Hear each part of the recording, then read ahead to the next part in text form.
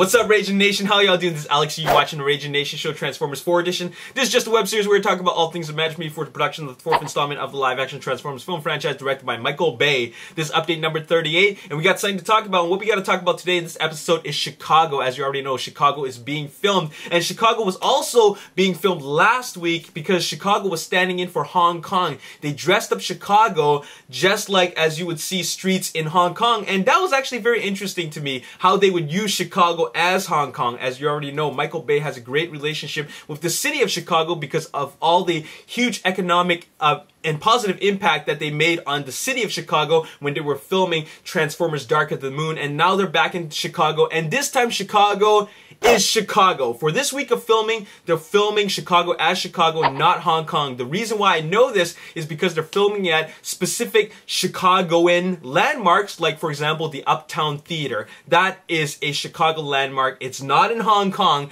but they're using that as a scene in Transformers 4. Another reason why I know it's Chicago is because they have these propaganda photos or posters set up just on the streets of Chicago, and they're obviously going to be filmed. And these propaganda posters, if you haven't already seen it, consist of posters of Optimus Prime's face and Bumblebee's face, and it shows a caption and says hope and hate. Some of them mean hope because, like, some of them say hope because it means that they're suggesting that the Autobots are their heroes, and others are have the caption of hate. What that means is that the humans are showing prejudice towards the Autobots. So that's very interesting. Another thing that's interesting is they have posters of Decepticon faces, and they say things like, they're watching us, or they're watching you. So it's supposed to put fear into people. And what's really interesting is this Decepticon face right here. And I don't know who this face belongs to. It could be just a random Decepticon face, or it could be the face of possibly Cyclonus. What do you guys think? Some people, some fans have been thinking and suggesting that that's possibly the face of Cyclonus. And if it is the face of Cyclonus, I'm thinking that's pretty neat. And the main reason why I think it could be Cyclonus is because it's got those horns. And you know Cyclonus in the G1 version had these big gigantic horns. And you know Michael Bay is going to, of course, change up the way these guys look. So it could be the face of Cyclonus. Who knows? And possibly Cyclonus could be that Decepticon, that ancient Decepticon who came all the way from Cybertron or wherever he's from, and he has his targets on Earth. So who knows? But anyways, what I really want to talk about with regards to the Chicago filming is Bumblebee. And Bumblebee specifically, and let me explain why.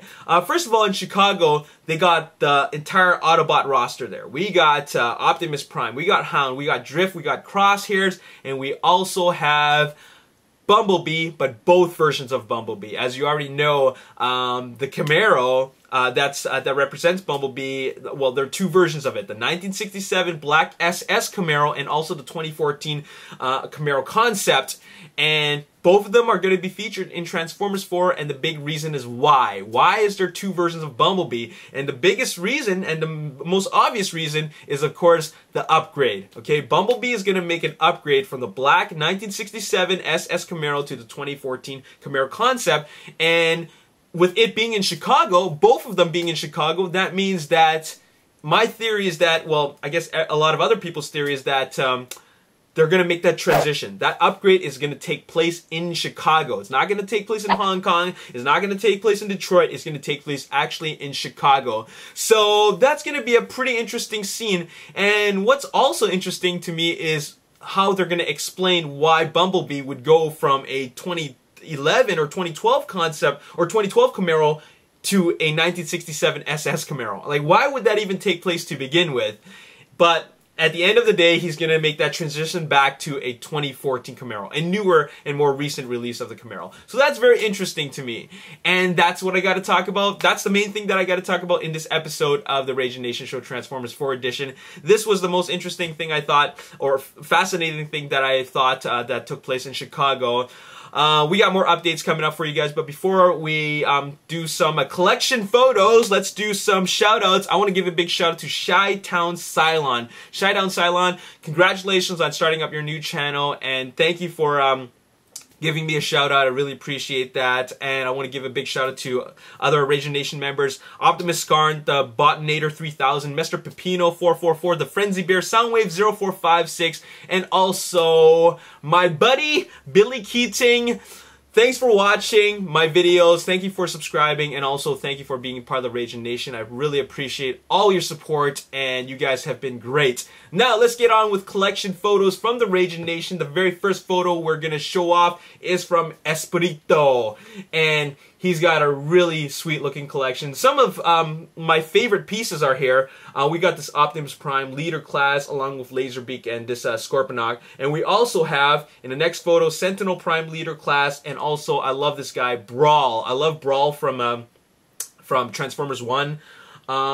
We also have a Shockwave here from Transformers Dark of the Moon. And then on the next shelf, he's got a Revenge of the Fallen, a Megatron, and also the Leader class, a Starscream. Then after that we got Ironhide, a looks like a Voyager class. No, that's definitely a deluxe class Starscream. And then we got the Fallen, and then we of course have two Bumblebees, one of them being the stealth action Bumblebee. Very cool stuff, and I like the way he displayed them. It's in like these little white shelf cupboards or little cubbyhole shelf thingies, and it makes it look really clean. It's not very cluttered, so I love the way it looks. So good on you, Espirito. Thanks for showing me that. Then we have a photo from Marlin Fan 1995, and what's very interesting is that I've never seen these pieces before. These are SD Transformers. What I mean by SD is super deformed, because you have these guys with the big heads. I really don't know what they're from, like what series they're from, but I've never seen them before, and they're really neat. So thanks for showing me that. And of course you have the RPMs over there, these little like Hot Wheel looking Autobots,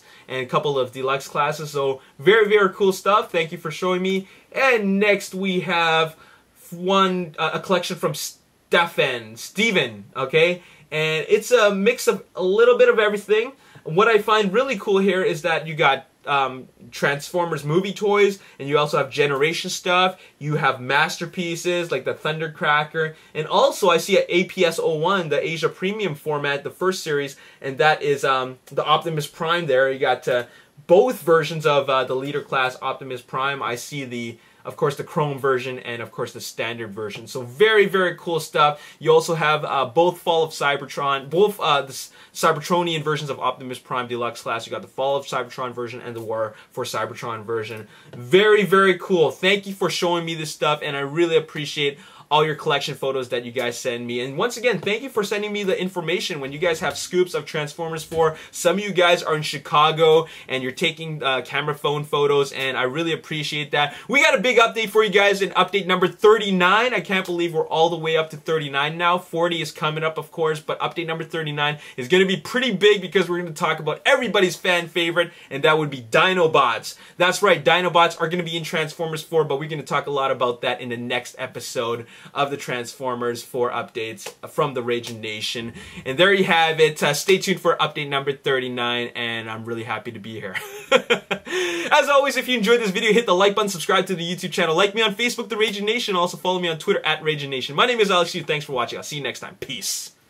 Kind of James Earl Jones kind of thing going on. I don't know. But anyways, I don't think it's going to sound the exact same thing as the G1 Grimlock. But that's just my